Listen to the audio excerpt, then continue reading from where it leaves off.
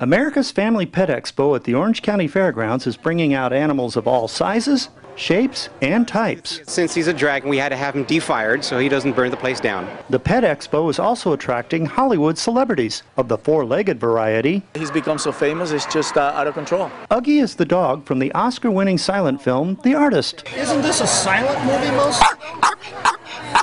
Really? I see. Okay. Wait, what were conditions like on the set?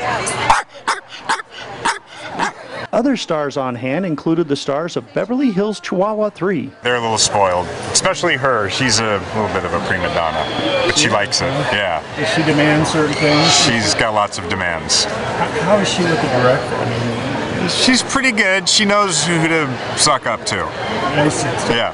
So is she prepared when she goes on set? Always. She's very prepared. Just like human movie stars, four-legged stars have certain perks they demand. She has to have a steak every day. No.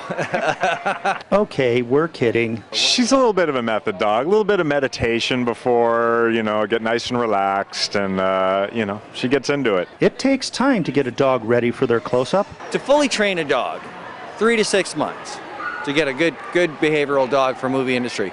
Bridget, on the other hand, she was hired with no training on modern because they loved her look so much that they decided to go forward and we'll train her on the set. Along with Hollywood stars, visitors to the Pet Expo will have the chance to see lots of animals, many available for adoption. This is Harley. We're from Orange County Animal Care, and he's looking for his forever home.